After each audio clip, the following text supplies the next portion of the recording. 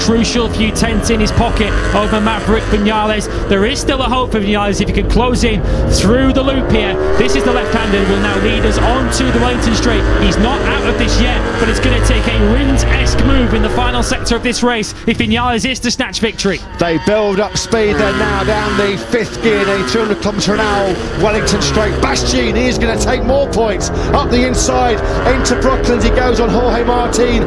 This looks like though